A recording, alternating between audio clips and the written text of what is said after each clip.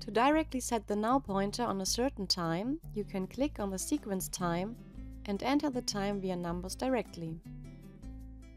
Now you can drag the container to snap to the now pointer's position to make sure this container sits on this exact timing. Keyboard shortcut to directly jump the now pointer to an absolute time is the plus key on the keyboard's number pad, and entering the time confirmed by another enter. To delete a container, select it with the left click and press delete on the keyboard. To undo sequence edits, press Ctrl-Z. A second video on layer 2 should start at the same time like the first video on layer 1. Select another video file in the Project tab and drag and drop it onto layer 2. To jump to start or end of a container, use Ctrl, arrow, left or right. By jumping to the start of the first container and dragging the second container at the exact same position, you make sure that you do not have a gap. Keep in mind that one frame can make a difference already. Notice the changes in the preview. The texture of layer 2 has now hidden first layer's texture. The reason is that layer 1 is placed behind layer 2, and layer 2 would be behind layer 3, and so on. The order of layers in device tree from top to bottom is defining the order in Pandoras Box 3D space depth.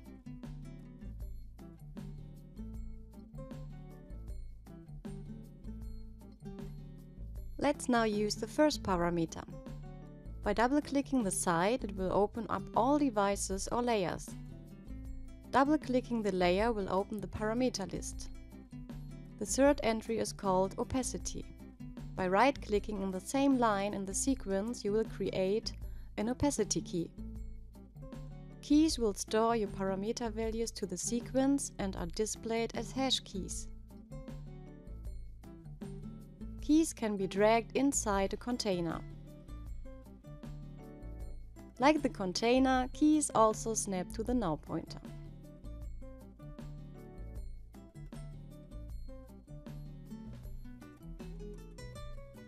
Now build a fade in and out for layer 2.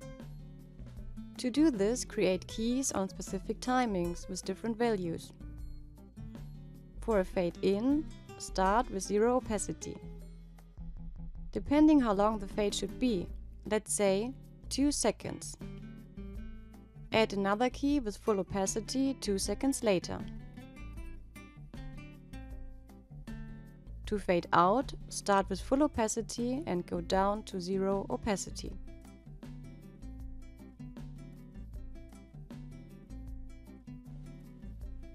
To change the value of a key, just select the key and have a look into the Inspector tab.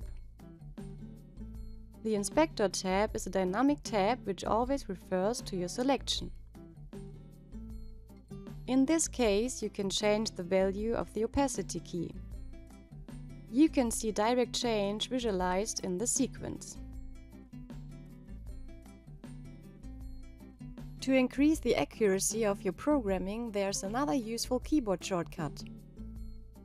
By using the num+ key twice, you can enter a relative time to the now pointer's time position. This is helpful to ensure all your opacity fade durations are exactly 2 seconds. Use the same shortcut Ctrl, arrow right or left to jump with the now pointer to different key positions.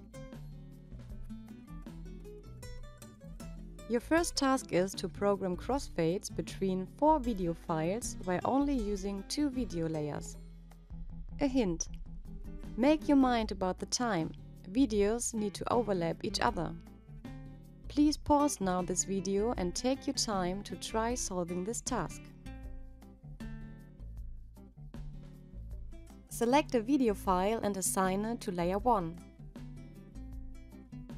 Same for layer 2. The clip on layer 2 has to start 2 seconds before the first video ends. These 2 seconds are needed for the transition. Navigate the now pointer to this position by using keyboard shortcuts and snap the container on layer 2 to that exact position. To create this transition, open layer 2 in the device tree, select the opacity key and change the value to 0. The video should start playing completely opaque. 2 seconds later, create a key with the value 255 to make the video on layer 2 visible. Jump to the end of the second container, go 2 seconds back. Here you can now add the next video container and create 2 more keys. One at this exact position at value 255 and another one at value 0, at the very end of the container on layer 2.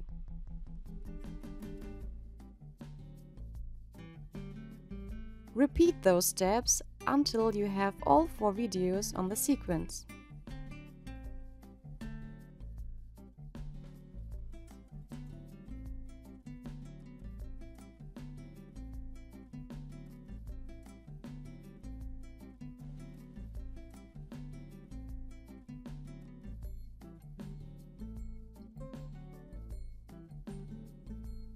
Now jump back to the beginning of the first container and press play.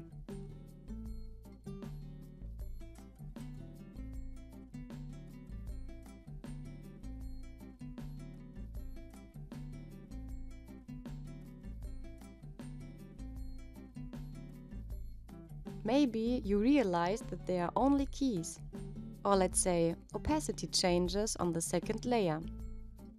The top layer is hiding everything what is behind it, but only if its opacity is 255. We do not recommend programming a classic crossfade with layer 1 fading out, while layer 2 is fading in. If you fade out the first video file and at the same time the second file fades in, then you lose intensity at the specific time. Have a look at this example using a wide test pattern. In the next step, I will give you a quick overview about the difference between video and graphic layers in Pandoras Box. Let's start with the video layer. A video layer can play back all compatible resources. The graphic layer can only handle static images, still frames of videos, live inputs, or a text input. The graphic layer does not have transport or playback controls. All layers in Pandoras Box are called devices. To make all actually loaded devices visible, select the related site. Perform a right-click and click Toggle Devices. You can hide and show devices as needed.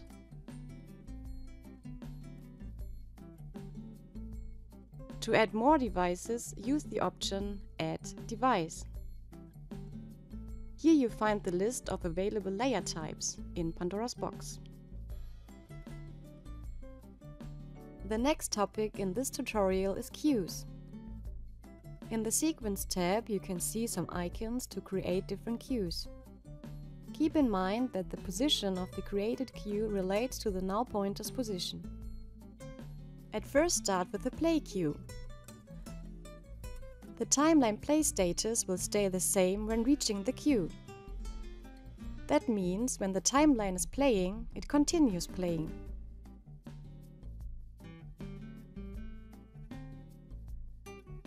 Each cue is given a unique cue ID. The numeric cue ID is increased for each new cue by default. The pause cue changes the timeline play status to pause when reaching the cue.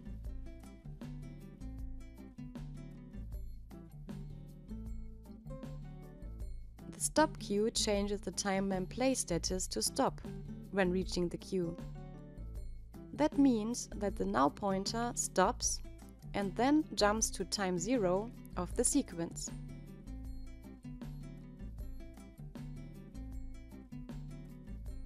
Next queue is the jump queue. When reaching this queue, the now pointer will jump to the jump target entered. You can enter a time for the jump target, or you select queue ID in the drop-down list and enter the related queue ID in the designated field.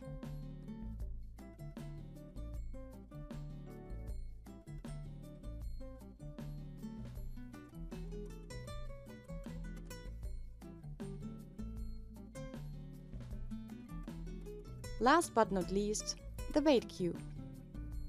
The now pointer will wait at the queue and then keeps on playing. The wait time can be entered here in the inspector. The countdown time is displayed in orange below the sequence time code. The time remaining to the next queue is also displayed here. Please take yourself some time, add some cues to your sequence and experience their behavior. Maybe you can put a jump cue at the end of the last container to jump at the start. That would be a rough loop. You will learn how to create an exact loop later. Already created cues can be edited in the Inspector tab. All settings can be adjusted there. There's also the possibility to label the cues. Use the shortcut Ctrl, Alt and arrow key left or right for jumping to cues. The snap function of the now pointer also takes effect to the beginning and end of a container. Keys and cues will snap as well. Let's talk a bit about containers. By default, every key and every resource will stay in a container. If there are multiple keys in a container, you can imagine they act like a group of keys. If you move a container, all the created keys will stay in relative positions in the container.